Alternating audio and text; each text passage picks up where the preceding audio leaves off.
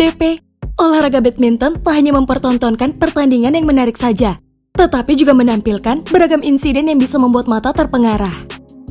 Bagaimana tidak, kejadian tersebut tak hanya memberikan efek cedera di lapangan, tapi juga membuat darah bercucuran. Bahkan tak hanya sampai di situ, ada pula yang berujung kematian. Andin sih nyebutnya insiden berdarah atau insiden maut. Siapa yang bilang kalau insiden berdarah atau insiden maut ini tidak bisa terjadi di badminton? Tentu saja dengan momen yang kompleks apapun bisa terjadi. Well, kali ini bersama Bangk Penonton, Andin udah nyiapin momen horornya berikut ini. Nah, kunyah cemilan kalian, kita saksikan sama-sama deretan insiden berdarah yang pernah terjadi di dunia badminton. Let's go!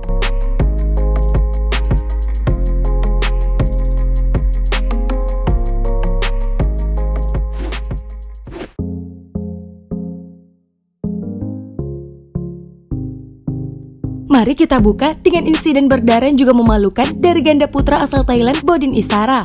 Tak mengherankan sih, soalnya pemain yang satu ini memang dikenal sebagai pebulu tangkis yang gemar berbuat oner dan provokasi. Salah satu aksi kurang terpuji Bodin terjadi saat dirinya melakukan penyerangan terhadap Jongjit Manepong, rekan ganda putra senegaranya di partai final Kanada Open 2013. Saat itu, Bodin melakukan penyerangan tanpa ampun kepada pasangan ganda putranya tersebut. Hal ini membuat dirinya didiskualifikasi dari pertandingan dan bahkan terkena sanksi skorsing dari BWF. Aksi saling adu jotos ini terjadi ketika kedua pebulu tangkis terlihat adu mulut pada awalnya. Hingga akhirnya entah kata apa yang diucapkan Manepong hingga membuat Isara marah besar dan langsung menyerangnya. Uniknya, meski menjadi korban serangan, justru Isara lah yang tampak terluka. Darah segar tampak bercucuran di telinga kanannya. Kabarnya, Manepong mampu memberikan serangan balik dengan memukul Isara menggunakan raket hingga telinganya berdarah. Go so over the top like this. Oh, now there's a scrap. As Bowden. Look at this, the chair goes flying. They come right in front of the broadcast location. Gimana Sobat BP? Ngeri kan? Andin sih gagal fokus sama insiden berdarahnya. Andin malah fokus pada kedua pemain ini yang berasal dari negara yang sama. Rekan senegara kok malah bikin malu di ajang internasional? Waduh, bukannya nama pemain yang tercoreng, malah nama negaranya nih, bukan begitu Sobat BP?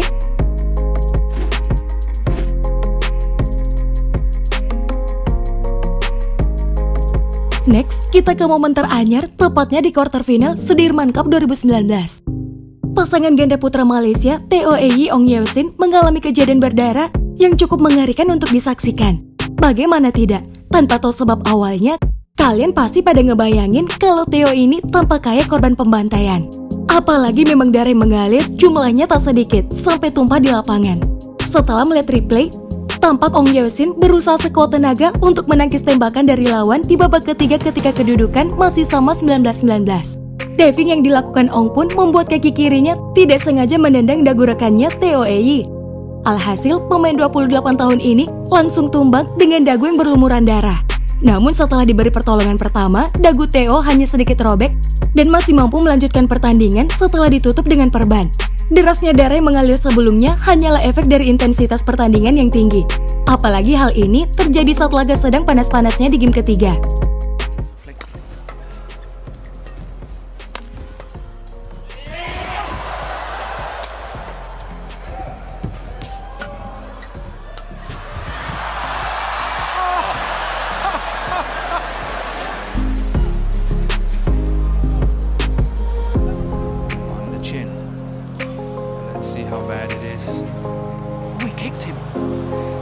Uniknya Sobat BP, petaka hampir saja kembali menimpa Teo di game selanjutnya.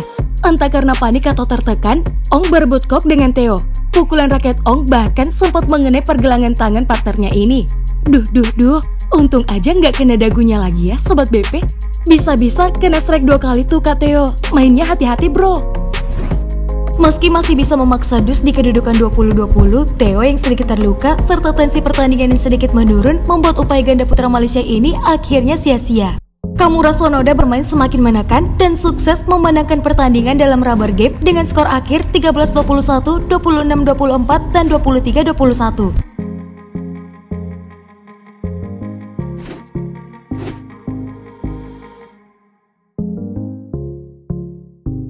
Momen horor selanjutnya hadir di final Jerman Open 2018. Pasangan ganda putra Jepang Takuto Inoue Yuki Kaneko terlibat dalam insiden berdarah dalam laga melawan Fajar Alfian Muhammad Rian Ardianto. Pasangan peringkat 31 ini dibuat jatuh bangun untuk menahan serangan wakil Indonesia. Di game pertama, kecepatan serta defense memukau yang diperagakan jagoan Jepang ini mampu mengunci momentum hingga game point. Di game kedua, arahan yang diberikan Coach Harry mampu diperagakan ganda putra nomor 3 tanah air ini. Hasilnya, Jepang pun dibombardir dengan serangan bertubi-tubi. Nah, hal inilah yang berujung insiden berdarah bagi jagoan negeri Sakura. Tak perlu menunggu lama, serangan Indonesia hadir di awal game kedua. Usai tertinggal 1-3, lutut kiri Kaneko mengalami luka berdarah sesaat setelah melakukan diving. Pasca rally, pemain 27 tahun ini tampak memenggangi kakinya menahan sakit. Namun setelah break sebentar, ia tetap melanjutkan laga tanpa perawatan. Di kedudukan 5-2, Kaneko tetap tak merasakan darah segar mengalir di lututnya. Justru wasitlah yang melihatnya pertama kali. Alhasil laga dihentikan untuk memberikan treatment pada pemain Jepang ini. Pada akhirnya setelah treatment diberikan, Kaneko pun mampu melanjutkan laga. Perjuangannya pun terbukti menjadi tidak sia-sia lantaran berhasil keluar sebagai juara dengan menutup laga dengan kemenangan straight game 21-16 dan 21-18. That's the title for Inoue and Kaneko.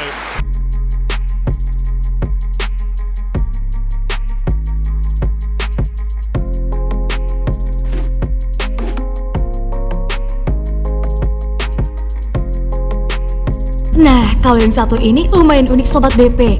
Soalnya gak terjadi di lapangan. Petaka yang terjadi beberapa bulan yang lalu ini menimpa jagoan tunggal putra India Kidambi Srikanth. Ex-ranking 1 dunia ini dibuat berdarah sesaat sebelum melawan kompatriotnya Saurabh Verma. Loh, kok bisa? Jadi gini ceritanya Sobat BP. Sejak awal kedatangan ke Bangkok, para peserta diwajibkan menjalani swab test sebelum bertanding. Tak terkecuali Kidam Srikanth. Namun pemain 28 tahun ini mengeluhkan swab test dari pihak penyelenggara.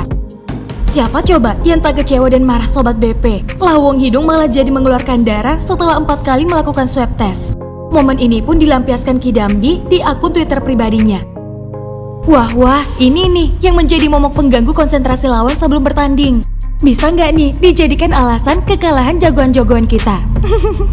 Heleh, kalah mah kalah aja, jangan ngeles mulu.